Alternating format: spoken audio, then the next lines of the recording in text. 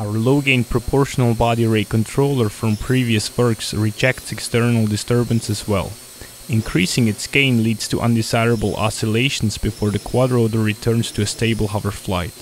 Our LQR controller manages to damp these oscillations and to perform as well as the low-gain controller after the disturbance. When tracking a trajectory with high accelerations and velocities, the low-gain proportional controller shows much larger position errors than the high-gain proportional controller and the LQR controller, which perform similarly well. During the presented trajectory, the quadrotor reaches a maximum acceleration of 12 meters per second square and a speed of 5.7 meters per second.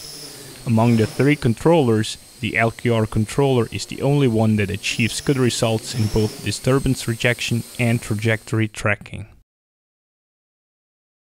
When a quadrotor reaches a motor input limit, the desired collective thrust and body torques cannot be applied exactly. Compared to simple thrust clipping, our prioritizing saturation scheme enables the quadrotor to remain stable and close to a reference trajectory as demonstrated with a simultaneous step of 1 meter in height and 90 degrees in yaw. Since least priority is given to the yaw torque, it takes the quadrotor the longest to reach the desired yaw angle.